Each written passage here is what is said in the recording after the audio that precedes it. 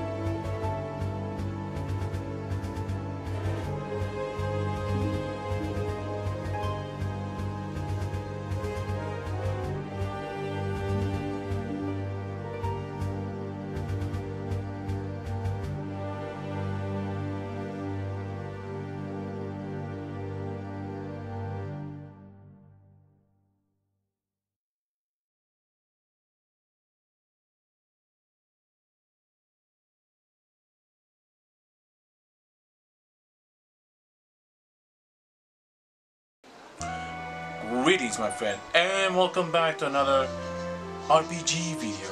Last time I did review Illusion of Gaia from Quintet in Enix, which is a great RPG, and if you haven't checked out the video again, I highly recommend to pause this video and go back, watch that video, and then come here if you want it. So I'll leave the link down below, or you can click the notification you see up here, or you want to watch it. Today I'm going to review Final Fantasy III, aka 6, the Japanese release. So this is based on the game that is famously known and is one of the most famous games of all time. And it's one of those legendary games that really cemented for most people. So why this game exactly? First off, this game is one of the most gorgeous looking game, the most amazing storyteller game. Like I mentioned in my Illusion of Gaia video, I love RPGs that tell a story. Each character had a personality, persona. That's why I like RPGs, the old ones. Rather than just the new ones, save the world, the same old cliche. This one has a different persona, a different personality. Now, in my history of RPG fanatic or RPG enthusiasm, I did play Final Fantasy III after the first one. Yep, instead of in order, I do it in alternate order. Start with the second one, which is 4 of Japan, then the original NES, and then I jumped to this one, which that's how I did play the Final Fantasy games. So yeah, so this is my third game in my series necessarily. So yeah, and I've been recently played this game to this. And I mentioned before you can play whatever you get in this quarantine during the COVID. Well, since I had the time, I played this game quite a lot, monthly, since, and I got pretty much so far, and I really enjoy sincerely for the most part. Anyways, so why this game I will review it, since the game it was reviewed a lot of times on UA, so this is my own review, my own style, sincerely. Anyways, I'll tell the story how I got this game. Well, after I finished with the original Final Fantasy, which wasn't long since it took a while to finish it, then I asked a buddy of mine who used to play RPGs quite a while. Well, the guy is from Japan. He has a Super Famicom system. I asked questions about him. Well, I did play the Final Fantasy V, which it was never came out outside of Japan, but then he pulled out a game that I never know it. It was Final Fantasy VI. When I saw the intro, I was like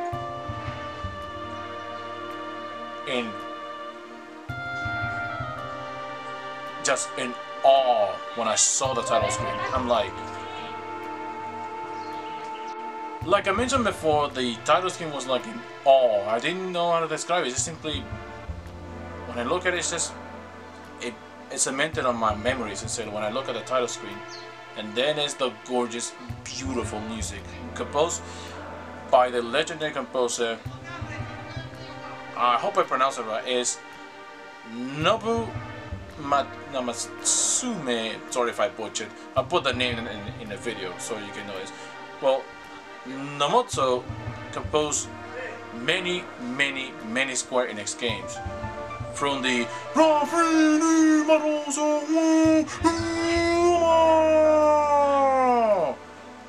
two Rad Racer, the original and the 2, and the original Final Fantasy. He composed all of them, all the Final Fantasy games. He was been with Square since 1995 to, well, up to 2004 when he left to another company. So yeah, it was composed by that guy. He composed so many SquareEnix games. When you can tell by the gorgeous, beautiful, freaking amazing orchestra music. I never heard that kind of music. Sure, you see the Final Fantasy IV, which is 2, but the 3 really put the orchestra sound to the limit, which is one of the few games that pull a lot for it. And they compete. So this is the game that easily rivals Chrono Trigger. Chrono Trigger is another big title RPG. This game competes against Chrono Trigger. I might be a review of Chrono Trigger versus this game, but that will be in the future when when I rescue my Chrono Trigger cartridge, which is long gone dead or lost. I need to find it soon. So when I got the game, I will review both games and think which one. Well, until the day, my friend. Yeah, I open up to you. So it was composed by that guy. So the gorgeous music is amazing. Every single gorgeous music is just amazing. I wish I could talk the music for on and on, but not for another time. So yeah, this game was known for his gorgeous music. It's just amazing for the time being. And this game came out in 1994. Well, in Japan it's April, and this one in October of 1994. As you can tell, it has no ESRB at all. You only see the logo of Squaresoft. And this is the new one. The old one has a more like a thin logo. This is the newer one, and they add soft because it has Square. You get confused. Let's call it Squaresoft, which nowadays is SquareEnix, which is quite eventual. I'll talk about the developers behind this game in a bit. The producer and creator and founder of the Final Fantasy game was produced by Hironobu Sakaguchi. Yep, the guy behind all the Final Fantasy games. Again, up to 2004. He joined Square in 1985 to 2004. He created some. I mentioned the 3D Battles of Roma. He made that game, right next to the original, and Final Fantasy. So yeah, he was the creator of Final Fantasy. Well, he did not make Chrono Trigger or the Secret of Mana series. That was another developer. Well, the same developer is Square, but by another producer. So anyway, it's not the same guy. So he made the Final Fantasy games. The artist of the game is the mighty legendary. I recommend to watch Johnny Millennium's video of the anime, all the stuff. He mentioned the name of the guy. I'll leave the link down below. The artist is called, I hope I pronounce it correctly, is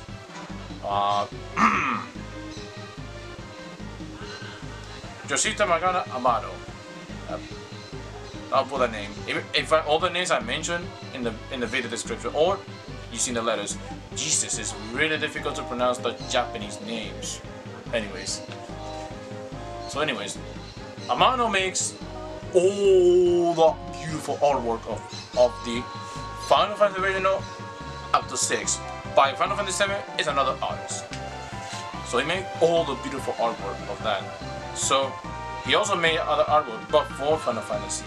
So that's why you see the artwork of his in the cover of the Japanese release. So yeah, so a bunch of the developers of Final Fantasy series went to here. The English well, you might ask, who translated the game? Tom Woosley. No, Ted Woosley. Well, Ted did translate Mr. Quest, Final Fantasy Adventure 3 on the Game Boy, Secret of Mana, Evermore as the maker, marketing. Chrono Trigger, the last he produced was Super Mario RPG. Well, also he made this one. He clarifies that he had to translate everything because, as you know, this game, guess what? It's been censorized. Well, just like Illusion of Gaia, they had to censor it. The usual Nintendo policy childhood. Well, they did too. Some of the enemies they had to cover because they had nudity. So yeah, they wouldn't. Some of the enemies are naked, so they had to put clothes. What I'm trying to say is some character has nudity. When you look at the sprites, you can tell the difference. Second, they had to change the translation. Some of the sexual parts of the crystal, all the part that is not allowed in America, they had to change it. That's why he recalls that translated was a nightmare. Also, for example, some places such as bar was changed to cafe, and such as holy to pearl. Simple. And some names changes. For example, the main character, the main protagonist, Terra, is Tina in Japan. But in North America, it's Terra, and the main antagonist, Kalefa, instead of with a K, is with C. So some name changes. I'll put the names that do change in the description because And Luciano Maya mentioned Overfair, and that was overwhelmingly difficult to mention all this. So I will put the names quickly and some links of the investigation so you can get the differences of this game. It's quite amazing, sincerely. And as for this game, well, it's Final Fantasy, the typical RPG style. You level your characters, you level your appearance, but unlike 2, which is the reason that most people prefer 3 is due to translation. The original one has been known to have horrible translations. This is why translations is very important, because if you don't translate RPGs correctly, you're not gonna want to do it. You get stuck into a pace-aggravated roadblock. And as a huge RPG fan, or an RPG fanatic, enthusiasm, I wanted to know the story, but the trouble is the translation. That's the same problem happened with some of the games, especially on Castlevania 2, which was the quote-unquote one of the first RPGs in class, because normally Castlevania is a platform. The Castlevania 2, Simon's Quest, was the experience, but that again is a good example that translation is very important. Well, the second Final Fantasy has a ton of English. As a result, it was difficult to find. With this one, they finally avoided the mistake. Well, Final Fantasy Adventure 3 on the Game Boy did the same thing. Well, thanks to Dead Hooling. So that's why translation is important. In the GBA version of this game, they get better. So yeah, this game, this is the original SNES release, but it was also released on the Game Boy Advance. If you haven't played the Game Boy Advance, well, you're in luck. You had the translated much correctly. This one, more or less translated, but who knows? It was released on multiple devices, on phones, compilations, PlayStation. It was released on everywhere. But the original is always be the Super Nintendo. Always be the Super Nintendo. It was the original release for the Super Nintendo. But it was released on multiple consoles for the people who can enjoy the Final Fantasy game. I'll mention the story real quick. I'm not gonna spoil it to you. I want your experience for you. Yeah, I know some people might say I already played the game, well, but this is for those who haven't. I'll tell the story real quick. Just keep in mind. Just you and the game. Okay? The story begins with Terra, which is Tina in Japan. We don't know much about information, just the woman like this. When he was born, her mother was a human and her father was a lesbian. That's why she's a hybrid. She's a one of a kind, rare, half human, half spirit. Very unusual. Well, unfortunately, she was captured by the Empire, raised by the Empire, ruled by the Empire, to become the monster killing machine, led by the evil Khalifa. Yes, Khalifa. It spells K-L-F-K-A, like that. I put the name. So, Khalifa has a plans to convert Terra into the ultimate killing machine to destruction. Well, they send it with a bunch of soldiers with a print or a color mental or something on her head to control her. Well, guess what happened? They found the Esper, but somehow the Esper did a connection with Terra, which is quiet, and so you'll see that when she woke up. Guess what? She doesn't remember at all what's going on. She forgot everything. It wasn't until later that I finally remember who she is and why she's so powerful. With the help of the Returners, which was the opposite of the Imperial, to destroy the Empire, led by Brannon, Lucky, Edgar. Well, not Edgar Rivera. Edgar Van was the name. And of course, Savin, his twin brother, and many other teams. I'll put the names on all of the characters that show up in the video to let know which they are, as well the Empire ones. So, and this is Final Fantasy in a nutshell. Sincerely, you had Terra, she had no idea who she is, and how powerful she is. She has to find herself, recover herself, and when she do, she wants to help the universe, not to kill them as Khalifa and Empire they hoped. So they had to save the humanity from the greed, power, ego stroke, and pride. I mean, there's only one key that this game gives you that always really put me in such a fate. That is the word In the game you see it. Now I'm gonna play this game on my good old SNES Junior, on my childhood one, but I'll put a disclaimer. No CRT TV. The Panasonic TV that I've used quite a bit no longer works. The screen is now aligned and I can't see it, and even you whack the neck board doesn't look that great. It looks squished and just not that great. And I don't want people look like just staring at that screen, and that really sucks because I want to show was with the ultimate the CRT TV. Now I had another CRT that's an LG one, but doesn't work and I need to repair it. And yeah, I've been liking the CRT recently, and that really doesn't put the aesthetic correctly. I could use the Sony TV you see behind me, but two problems. It's an LCD. Second, it has lines, and I got a comment about what happened with that level. The screen doesn't work that right. That's about it. The only way I can record the video is using the living room smart TV, which again, it's not for me, but in the end I have to use. But fortunately, I had the RetroTink 2X, which is a upscaler to allow to upscale the 240p resolution to a 240p, because the SNES doesn't produce 240p. Well, sorry, 480p. So it upscales to the 240p to 480p to make it bigger, made it fit on the screen perfectly. But the only bad news is shimmering. But unfortunately, I'm used to it. But for those who have blurry eyes, better just turn off or add something. So I'll do it just for convenience sakes instead of the aesthetics. So I'll play the game for it.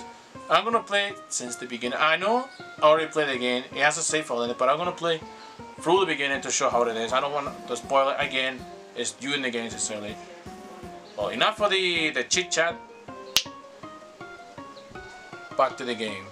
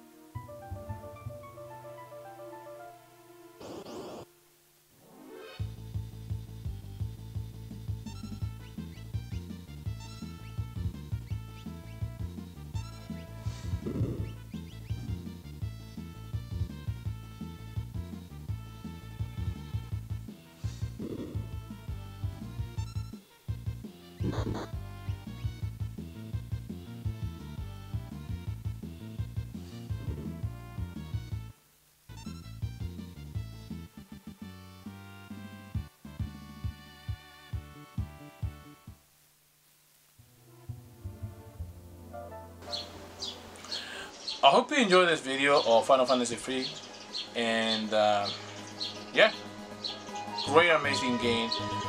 And some people praise as the best RPG game. Again, it's an argument who's better, Chrono Trigger and this game, but up to the comments. Do I recommend this game? Hell yes, why not? That would be criminal not to recommend this game. That would be a criminal. You must play this game. If you haven't played the game, you're missing out one of the best RPG games for the SNES to outcome to this time. And you ask, where am I gonna play this game if I don't have the physical copy like I have in my hands? Well, you can play on the Virtual Console on the Wii U, and 3DS. You can play on the SNES Classic Edition, which is there. You don't have to mod it. It's right there from the beginning, from the start, as a stock SNES Classic Edition. And finally, you can play it on, yes, finally, there's a good news, you can play the Nintendo SNS Online Switch service, this game. So you can play right there if you have the Nintendo Switch Online server enabled. If you don't have any of those, you can play on a computer with using the emulators. It's an option. You can play with SNES and SNS 9X. But if you had, I bet they had the Game Boy version, which it was released for that system. You can, you play on a Game Boy Advance, Game Boy SP, or DS Lite. You can play on there, or emulate too. And finally, it was also released on compilations, and like the PlayStation 1, 2, and 3, you can get there. Or using phones, obviously, and not people don't like phones. You can play on there if you desire, but me, I go with the original, so the original SNES release. That's what I grew up with, and that's what I saw in my experience on this game. So yeah, this is Final Fantasy in a nutshell, my friends. I hope you enjoyed this video, my friends. And if you happen to like this video, give it a like. If you like my content on my channel and everything that is retro, click the subscribe button and the bell notification too.